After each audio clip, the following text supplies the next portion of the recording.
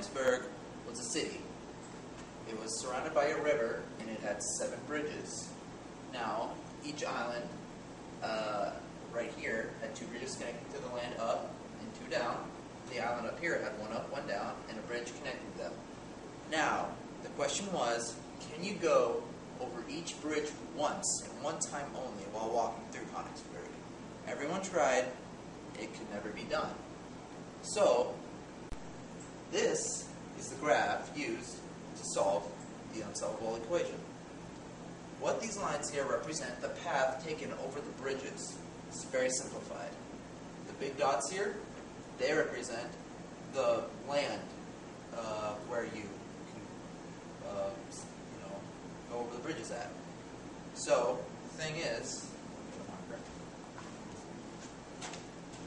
each of these has a certain number of lines connecting to them.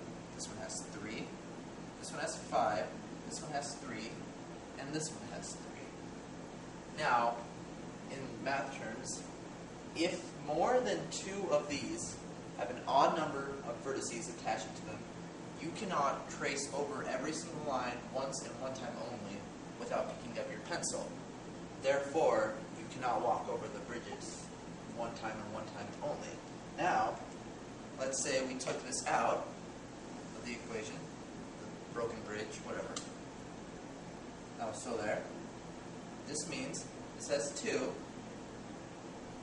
this has 4.